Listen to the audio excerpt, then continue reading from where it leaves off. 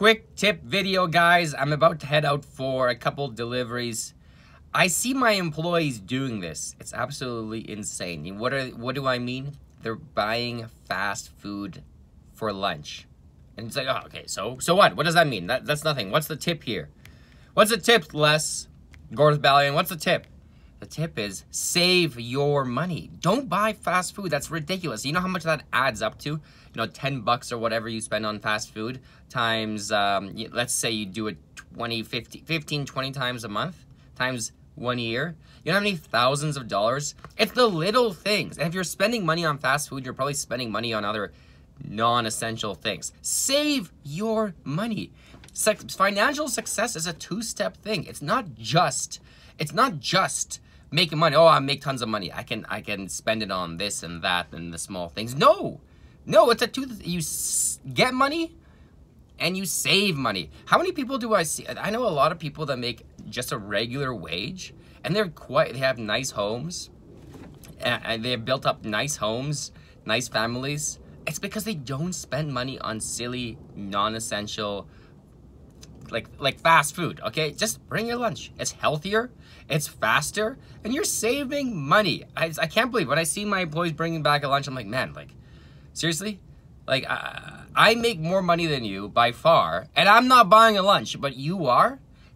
Save your money, because it really is a two-step thing. For us, and this can apply to any business, but for us as a event rental business, instead of buying junk food, you know what I do? I buy inventory. And you know what that inventory does? You can probably take a guess. It generates more income. And the thing is, money, if you have enough of it, eventually, and it doesn't have to be a ton of money, but money makes money through investments, through interest, just interest if you put it in your savings account, but all through I can buy more inventory, and suddenly that inventory is producing a huge amount of monthly, yearly, almost predictable income. And so, trust me, save your money. It's a two-step equation. Make money and save money. No one talks, people do, but you really, really have to, don't forget about the saving money, especially if you're not making a huge amount. If you have issues with the whole making money, don't buy a lunch. And my employees, obviously, they're working for me. They're not getting hundreds of dollars an hour. It's an event business. They're getting 20, 22, whatever it is. Eventually, right? To start, sometimes it's a bit less, and that's in Canadian. Don't forget, this is Canada up here. But, why are you buying a lunch? That's like an hour of your funds. Okay, fine, maybe not an hour, half an hour, but that's crazy. It's healthier to bring a lunch. You save time, you save your money. If you really want that cool boat, because that's what people want. They want the cool boat. They want the nice car.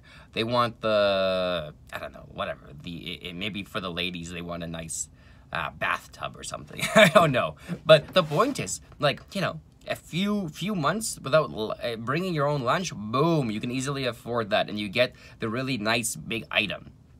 Although I would argue, better yet, just save your money, period, for later, because you'll be amazed how fast it builds up. But if you spend it, especially on non-essential silly things, the lunch is so disposable. You eat it, it's gone. Yeah, fine, it tastes good. And once in a while, it's okay, to splurge, to bring some food to your lady, to your man. But whenever you can, save your money if you do want to be financially successful. Anyways, that's a quick tip. Guys, take it easy. I'm off to a couple deliveries. We'll see you later.